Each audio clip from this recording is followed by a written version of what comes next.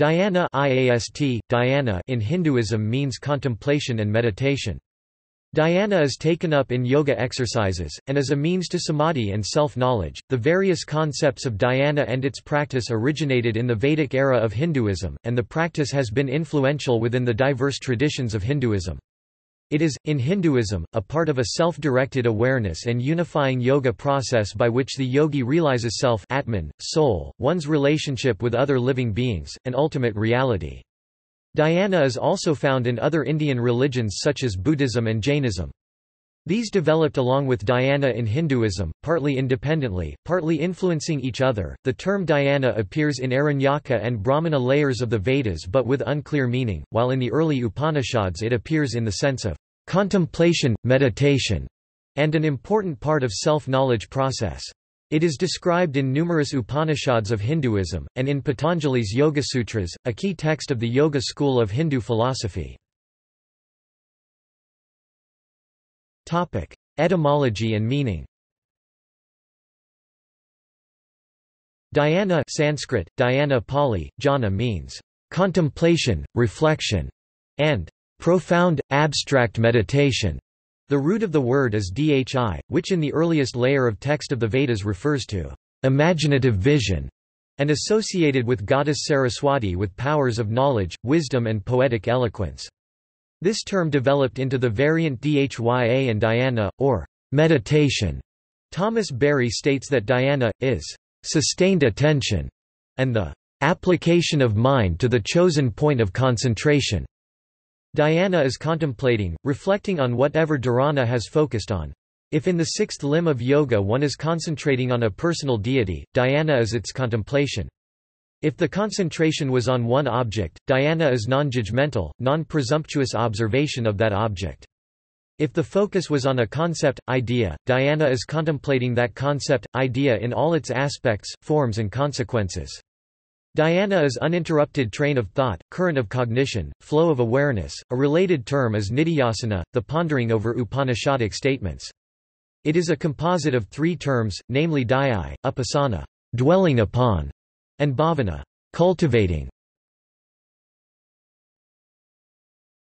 Topic: Origins. The term dhyana is used in Jainism, Buddhism and Hinduism, with somewhat different meanings. The origins of the practice of dhyana, which culminates into samadhi, are a matter of dispute.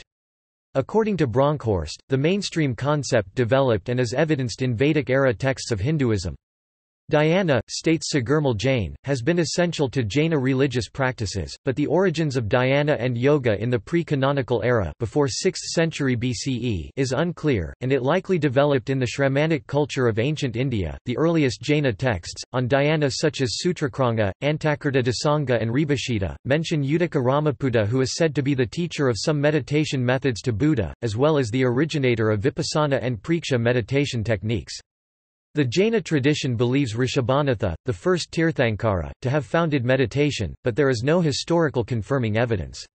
The earliest mention of dhyana in the canonical Jaina texts simply mention dhyana as a means of emancipation, but in them ascetic practices are not emphasized, nor is the discussion as systematic as in later Jaina texts or Hindu texts such as the Patanjali's Yogasutras. There is no archaeological or literary evidence, states Sagirmal Jain, about the origins of systems for dhyana and yoga, and there is a great deal of similarities between Jaina, Buddhist, Ahivika, Samkhya, yoga and other ancient Indian traditions.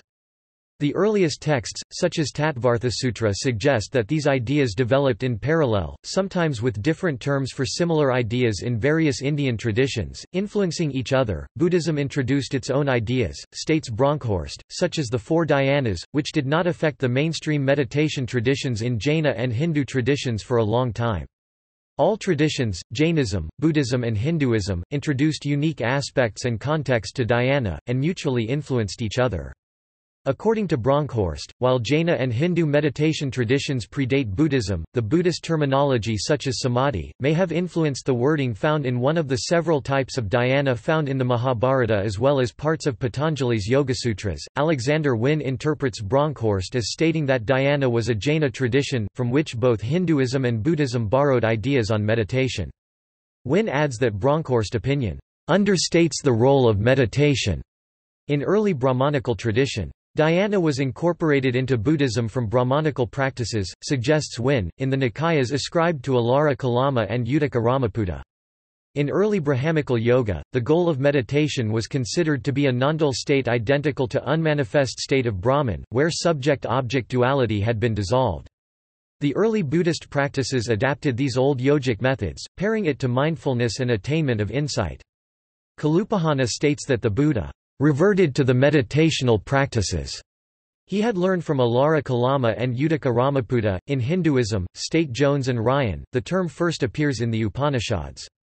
Techniques of concentration or meditation are a Vedic tradition, states Fritz Stahl, because these ideas are found in the early Upanishads as dhyana or abhidhyana. In most of the later Hindu yoga traditions, which derive from Patanjali's Raja Yoga, dhyana is a refined meditative practice, a deeper concentration of the mind, which is taken up after preceding exercises such as mastering pranayama, breath control, and dharana, mental focus.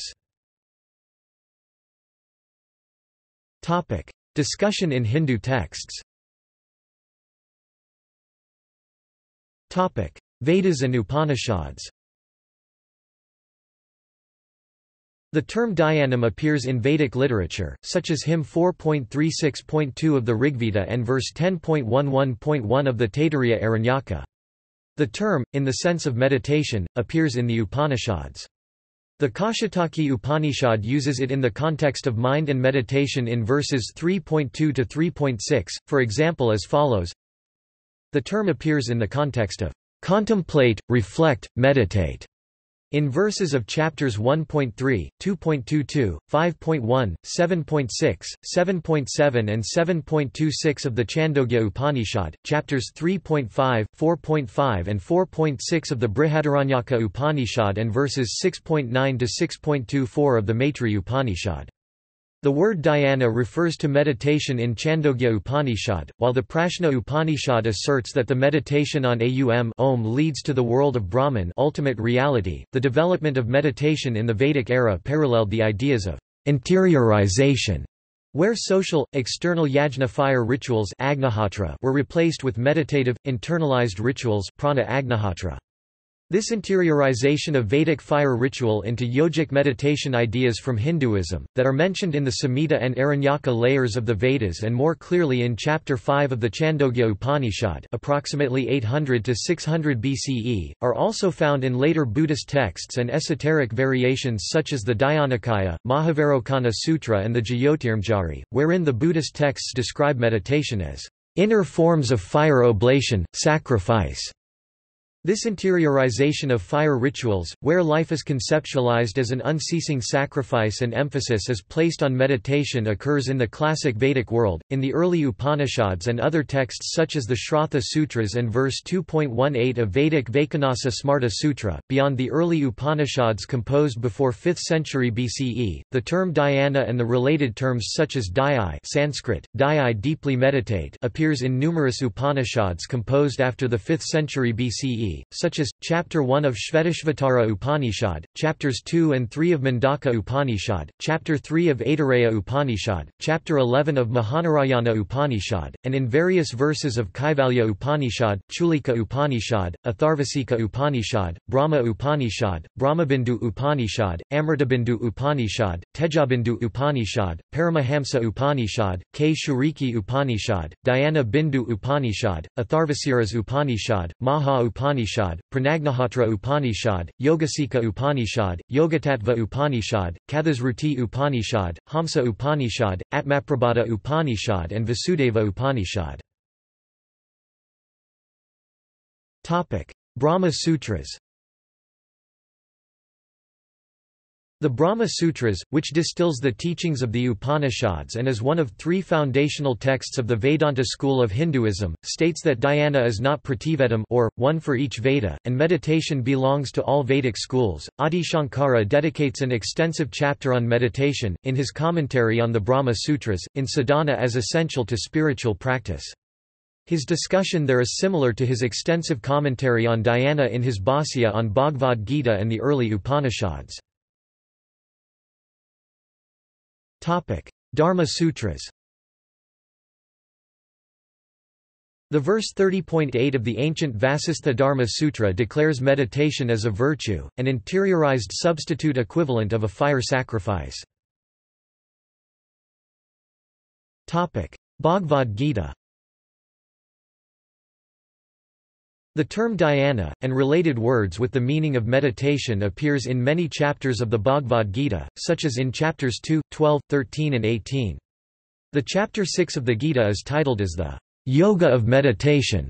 The Bhagavad Gita, one of the three key books of Vedanta school of Hinduism, states 4 marga paths to purify one's mind and to reach the summit of spirituality: the path of unselfish work, the path of knowledge, the path of devotion and the path of meditation. Dhyana. Houston Smith summarizes the need and value of meditation in Gita, as follows, abridged. To change the analogy, the mind is like a lake, and stones that are dropped into it or winds raise waves. Those waves do not let us see who we are. The waters must be calmed. If one remains quiet, eventually the winds that ruffle the water will give up, and then one knows who one is. God is constantly within us, but the mind obscures that fact with agitated waves of worldly desires. Meditation quiets those waves. Bhagavad Gita v.28. Meditation in the Bhagavad Gita is a means to one's spiritual journey, requiring 3 moral values: satya, truthfulness; ahimsa, non-violence; and aparigraha, non-covetousness. Dhyana in this ancient Hindu text, states Houston Smith, can be about whatever the person wants or finds spiritual, ranging from the manifestation of divinity in a religious symbol in a human form, or an inspiration in nature such as a snow-covered mountain, a serene lake in moonlight, or a colorful horizon at sunrise or sunset, or melodic sounds or syllables such as those that are intoned as mantras and rhythmically repeated, like Om, that is audibly or silent contemplated on. The direction of deep meditation, in the text, is towards detaching the mind from sensory distractions and disturbances outside of oneself, submerging it instead on the indwelling spirit and one's soul towards the state of samadhi, a state of bliss. Bhagavad Gita, Chapter 6, Yoga of Meditation. The Gita presents a synthesis of the Brahmanical concept of dharma with bhakti, the yogic ideals of liberation through jnana, and Samkhya philosophy. It is the locus classicus of the Hindu synthesis, which emerged around the beginning of the Common Era, integrating Brahmanic and Shramanic ideas with theistic devotion. The Bhagavad Gita talks of 4 branches of yoga: Karma Yoga, the yoga of work in the world; Jnana Yoga, the yoga of knowledge and intellectual endeavor; Bhakti Yoga, the yoga of devotion; Dhyana Yoga, the yoga of meditation, sometimes called Raja Yoga or Ashtanga Yoga. The Dhyana Yoga system is specifically described by Krishna in Chapter 6 of the Bhagavad Gita to Arjuna. The Yoga Sutras of Patanjali. In the Yoga Sutras of Patanjali, dated ca. 400 CE, a key text of the Yoga school of Hindu philosophy, dhyana is the 7th limb of this path, following dharana and preceding samadhi. Dhyana is integrally related to dharana, one leads to other. Dharana is a state of mind, dhyana the process of mind. Dhyana is distinct from dharana in that the meditator becomes actively engaged with its focus. Patanjali defines contemplation dhyana as the mind process, where the mind is fixed on something, and then there is a course of uniform modification of knowledge.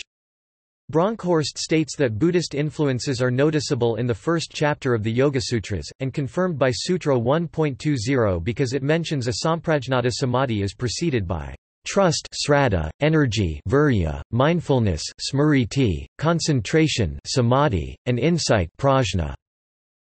According to Bronkhorst, the definition of yoga given in the first chapter of the Yoga Sutra does not fit the descriptions contained in the same chapter, and this may suggest the sutra incorporated Buddhist elements as described in the 4 jhanas. Wynne, in contrast to Bronkhorst's theory, states that the evidence in early Buddhist texts, such as those found in Suttapitaka, suggest that these foundational ideas on formless meditation and element meditation were borrowed from pre-Buddha Brahmanical sources attested in early Upanishads, and ultimately the cosmological theory found in the Nasadiya Sukta of the Rigveda. Adi Shankara, in his commentary on Yoga Sutras, distinguishes dhyana from dharana, by explaining dhyana as the yoga state when there is only the stream of continuous thought about the object, uninterrupted by other thoughts of different kind for the same object. Dhyana, states Shankara, is focused on one object, but aware of its many aspects and ideas about the same object. Shankara gives the example of a yogin in a state of dhyana on morning sun may be aware of its brilliance, color and orbit. The yogin in dhyana state contemplates on sun's orbit alone, for example, without being interrupted by its color, brilliance or other related ideas. In Patanjali's Raja Yoga, also called meditation yoga, dhyana is a refined meditative practice, a deeper concentration of the mind, which is taken up after preceding exercises. In Hinduism, dhyana is considered to be an instrument to gain self-knowledge. It is a part of a self-directed awareness and unifying yoga process by which a world that by default is experienced as disjointed, comes to be experienced as self, and an integrated oneness with Brahman. The Brahman has been variously defined in Hinduism, ranging from non-theistic non-dualistic ultimate reality or supreme soul, to theistic dualistic God. Dharana. The stage of meditation preceding dhyana is called dharana. Dharana, which means, holding on, is the focusing and holding one's awareness to one object for a long period of time. In Yoga Sutras, the term implies fixing one's mind on an object of meditation, which could be one's breath or the tip of one's nose or the image of one's personal deity or anything of the yogi's choice. In the Jangama dhyana technique, for example, the meditator concentrates the mind to a spot between the eyebrows. According to Patanjali, this is one method of achieving the initial concentration dharana, Yoga Sutras, 3:1 necessary for the mind to become introverted in meditation dhyana, Yoga Sutras, 3:2.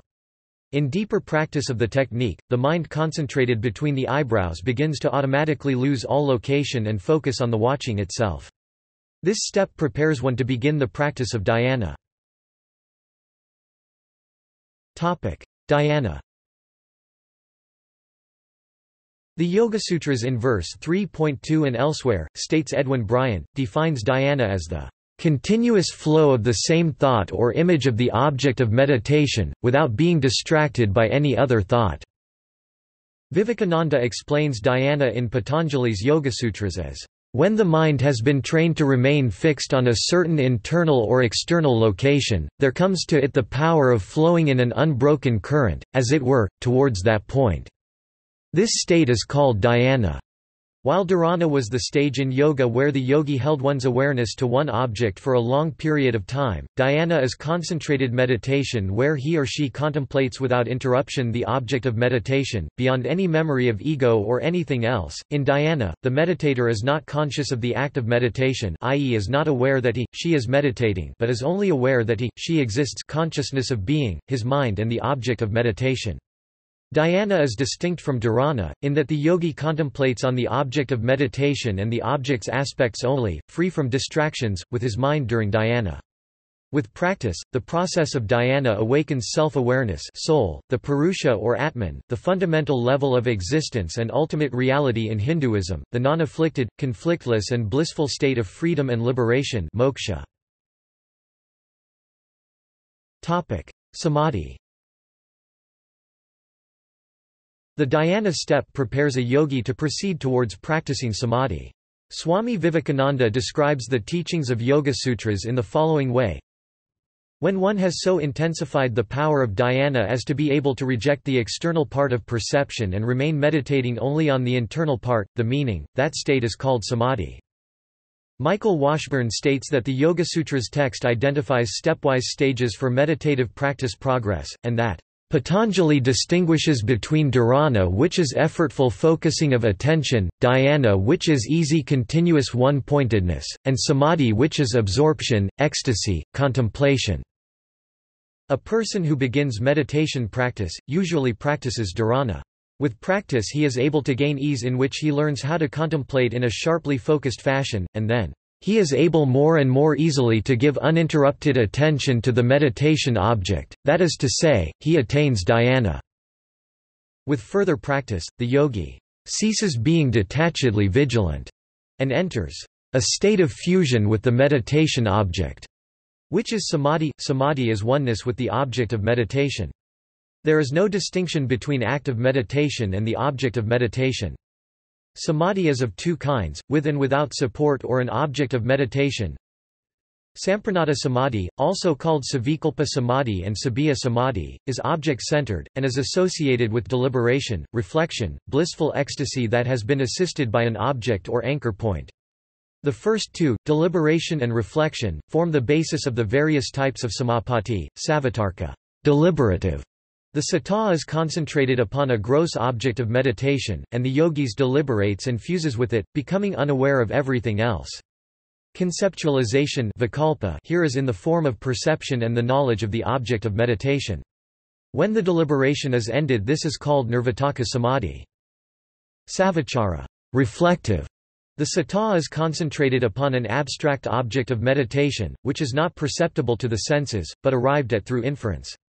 The object of meditation can be inferred from the senses, the process of cognition, the mind, the I am-ness, or the buddhi intellect. The stilling of reflection is called nirvichara samapati.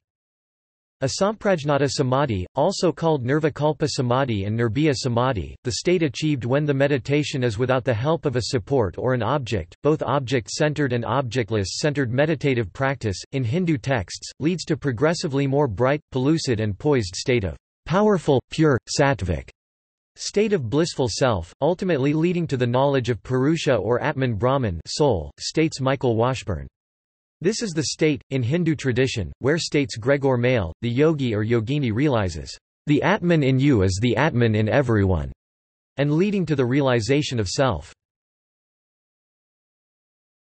Samyama. The practice of dharana, dhyana and samadhi together is designated as samyama Sanskrit, sanyama holding together in the Yoga Sutras of Patanjali. Samyama, asserts the text, is a powerful meditative tool and can be applied to a certain object, or entire class of objects. A yogi who does samyama on pratyaya notions, customs of men, states Sutra 3.19 of the text, knows the series of psycho-mental states of other men. A yogi after successfully completing samyama on distinction of object and idea realizes the cries of all creatures, states Sutra 3.17. A samyama on friendliness, compassion and joy leads to these powers emerging within the yogi, states Sutra 3.23.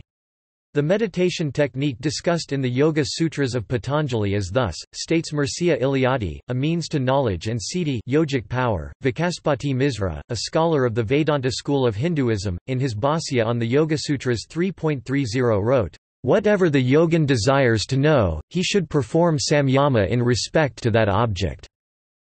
Moksha freedom, liberation is one such practice, where the object of samyama is sattva pure existence, atman soul, and purusha universal principle or bhagavan God. Adi Shankara, another scholar of the Vedanta school of Hinduism, extensively commented on samyama as a means for jnana yoga path of knowledge to achieve the state of jivanmukta living liberation. Samapada. By the time the Yogasutras were compiled, the Hindu traditions had two broad forms of meditation, namely the ecstatic and enstatic types. Comparison of dhyana in Hinduism, Buddhism and Jainism.